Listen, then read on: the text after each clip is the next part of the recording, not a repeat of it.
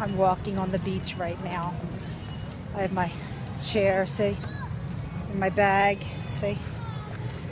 And I'm just gonna say that in my walking to beach class this afternoon or this morning, I came to the realization that even though I thought it was possible, there is no way I would ever survive the zombie apocalypse. Why? Well, because mainly I only have a chair right now and my little bag.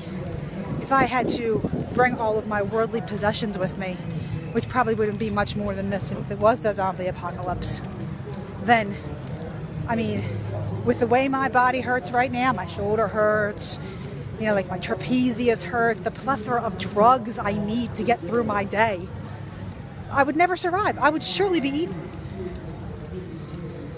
Just letting you know. And I mean, I'm a little hormonal and all today, so I'm like a little annoyed, like more than a little, I'm really annoyed. But people just fucking aggravate me. Stupidity. I just have no time for stupidity. And trying to plan something with 14 and 11-year-olds makes my head hurt. I just wanted to give that little food for thought.